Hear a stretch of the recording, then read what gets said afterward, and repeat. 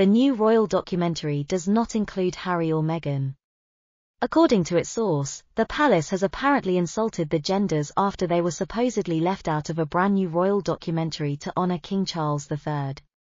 A new documentary, purportedly produced by the palace, excludes Harry and Meghan due to their prior actions and business choices.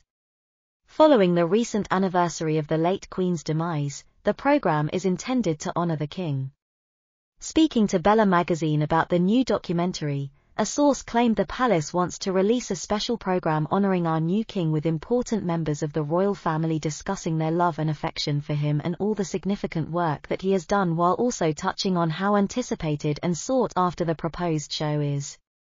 They added both the BBC and ITV and were in talks to add the program, but there has already been a strict ban on making any mention of Meghan and Harry as if when Catherine and Meghan Markle wed her grandchildren, Prince William and Prince Harry. The late Queen Elizabeth II was once upbeat about them.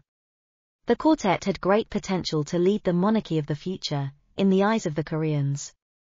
Ingrid Seward, a royal novelist, revealed to a media source the sometimes difficult financial responsibilities and supporting the father after she was gone. Since the passing of his grandmother and the accession of his father to the throne, Prince Harry's status within the royal family has drastically shifted. The royal specialist went on to say that Harry was demoted to the bottom of the royal pile, nearly but not quite an outsider, rather than playing the significant part he had expected him to. His casual attitude and lack of pretentiousness led to rumors that he was one of Elizabeth II's favourite grandkids. This would alter when, in 2016, the fiery-haired prince began dating Meghan. However, the monarch regularly went to Harry for advice if she wanted assistance with a contemporary joke or even just to appear current to younger people. In contrast to academics, the Korean has always favored the company of upbeat young people like Harry's grandson. When the couple wed in May 2018, the editor of Majesty magazine said, Harry would be the first to admit that his expensive private school education gave him nothing more than a quick wit and an excellent talent for mimicry.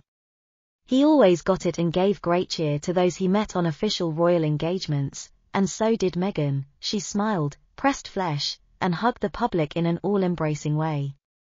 It is said that Queen Elizabeth took Meghan under her wing to try and right some of the wrongs that had occurred throughout her reign regarding commoners marrying senior royal princes.